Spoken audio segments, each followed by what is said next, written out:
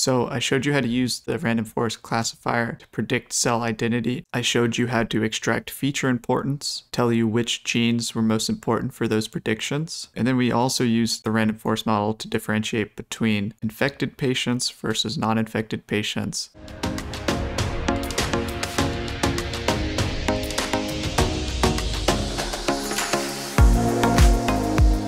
For this machine learning series, I wanted to start off with random forest because it's relatively powerful and it's extremely easy to use. So we're going to start by loading in our modules that we'll be using, pandas, scanp, and sklearn. So you'll need to install those if you don't already have them. And then the data I'm using are lung data from a SARS-CoV-2 study where they had infected, lethal COVID, and healthy individuals. Don't worry about all this. Basically, I had two different files and I just took the annotations from my process file and put it on the raw data. So this A data hasn't been processed, but I added the UMAP just so we can visualize it, and I added the cell type annotations.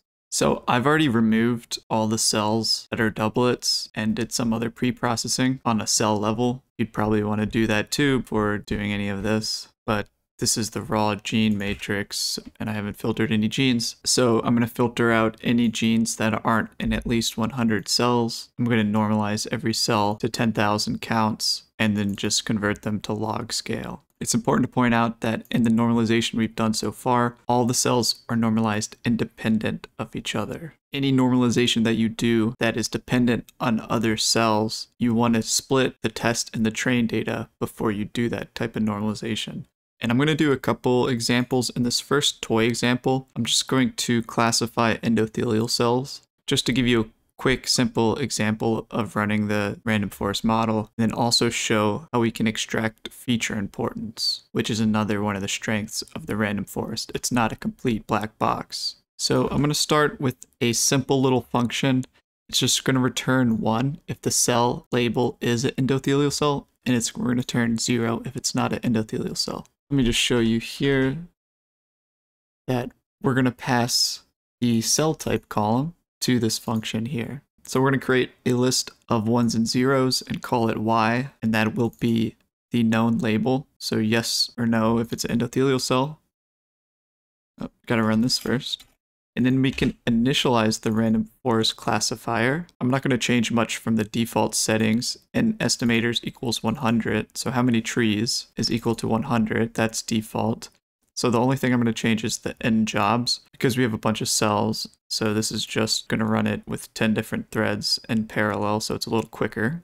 And then after we initialize it, we can just do a fit, and we're going to be passing a data.x, which is just a matrix of cells by genes, and then our y, which again is just a 0 or a 1. And note here, I haven't split any train or test data because I'm just looking at the feature importance here. So with 10 threads, it only takes a few seconds.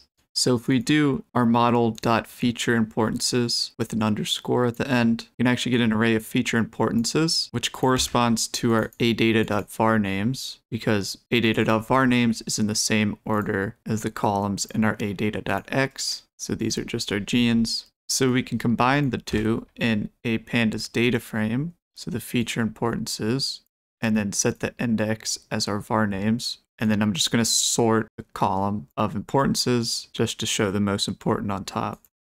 So here are our top 5 most important genes that differentiated between the labels. So let's just graph this first one.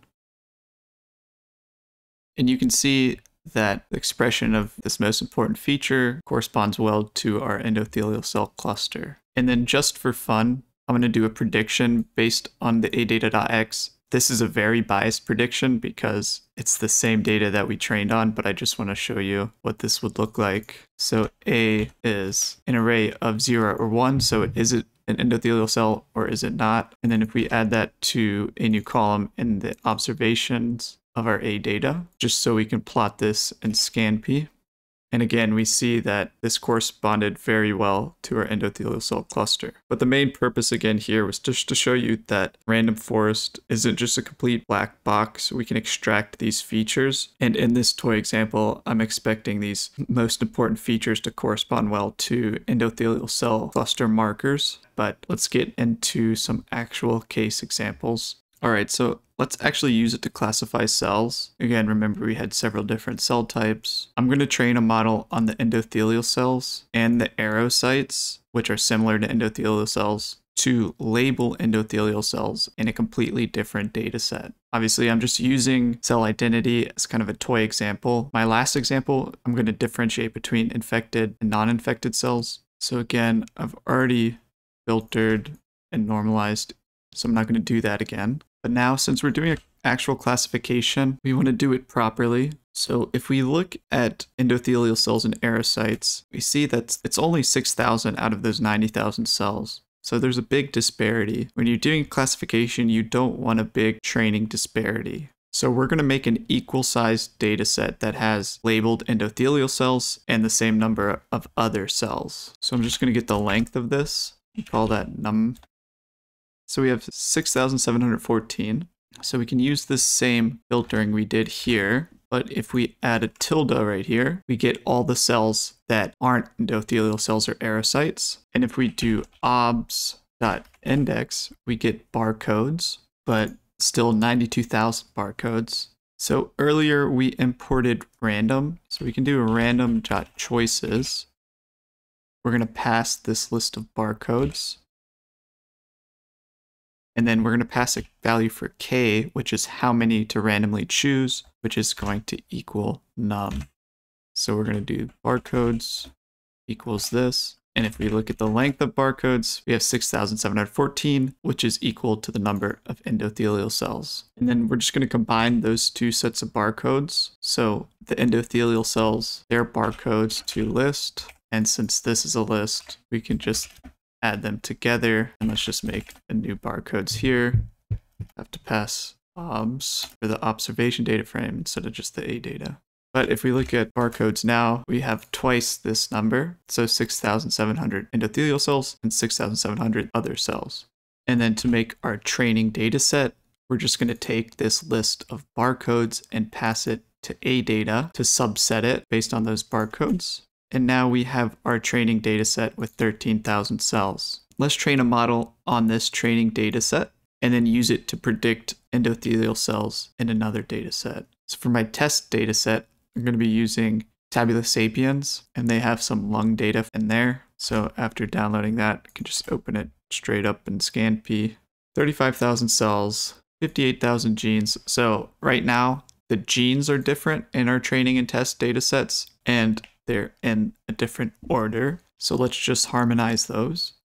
So I'm going to make a new ScanP object by concatenating our train and test. And by default, concat takes only the intersection of genes. So we have 19,000 genes. And if we wanted to filter down the number of genes, we could do something like highly variable genes to get the top 2,000 instead of having 19,000 features. Depending on how many samples in your data set, this might make it a lot more accurate, or it might not change it much. Depending on the model, it's not always great to have many more features than you have samples. So I'm just going to go ahead and run it. And if we look at var names now, we have 2,000 genes. And I'm just going to get the var names from var names. So it's just going to be a list of the genes. And then we can pass var names to both our test and train data sets to subset them and reorder the genes based on the order of var names. So now if we look at test, we have our 35,000 cells and 2,000 genes, and our train with that 50-50 mixture of endothelial cells and other cells and 2,000 genes. And again, if we look at train obs, we have our cell type column. Predictions is just left over from what we did before. But our cell types with some endothelial cells and aerocytes, those are the ones we're going to want to label 1. So I'm just going to make a new function called label train, which will label endothelial aerocytes with 1 and everything else is 0. We're going to make a new y, and we're going to pass that cell type column from train to this label train function.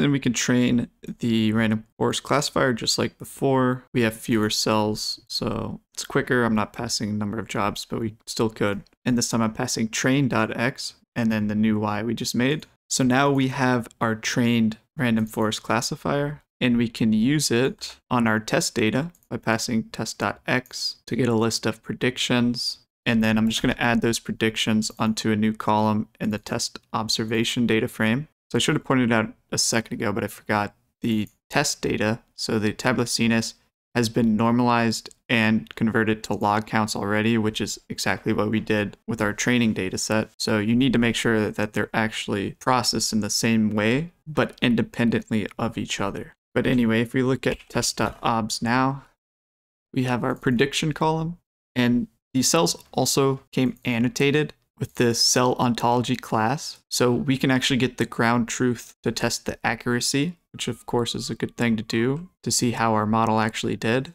So I'm just going to pass cell ontology class to a function called label test, and they have their endothelial cells subset into a few different subpopulations. So I'm going to label all these different types of endothelial cells 1 and everything else is 0.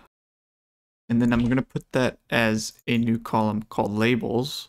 And then we can use that metrics module we imported earlier to do an accuracy score, where we're passing our actual labels, ones or zeros, and then we're passing our predicted labels, ones or zeros.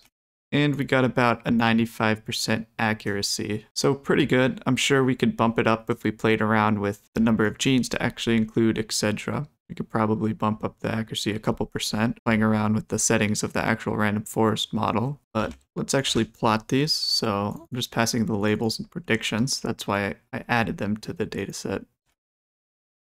So you can see that they correspond pretty well. Best case scenario, you would have a few different data sets. In your training data set, we used only one. But to use one data set that was actually processed with a different technology to label this data set from Tabula sapiens, it actually worked pretty well. And I'm sure if we did a slightly fancier normalization, like with SCVI, or did some scaling or etc., we probably could have bumped up the accuracy a little more too. But again, process the test and train the same, but independently of each other, or you'll get an artificial increase in accuracy. So for our final example, I thought it would be cool to try to differentiate between cells from infected patients and non-infected patients. Like I said, this data set is a mix of the two. So for this, since COVID impacts the epithelium greatly, I'm just going to pick AT2 cells. We could do it with any cell type though. So I'm going to make a new subset of AT2. I'm going to remove the genes that aren't present in at least 100 cells, and then do the highly variable features.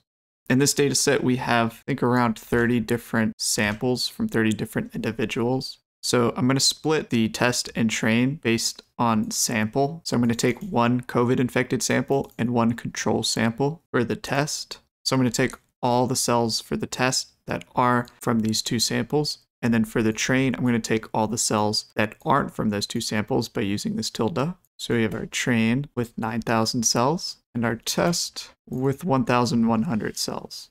I'm going to make a slightly different labeling function this time. I'm going to label if they're COVID positive samples or if they're control samples. And you see the samples are just differentiated by if they have COV for COVID or CTR for control. So for this function, I'm just going to call it label infection. So I'm going to pass the sample column. If COV is in the sample name, I'm going to return 1. So if it's control, it'll get 0. I'm going to use this function to label train. So I'm passing the sample column again and this function we just made.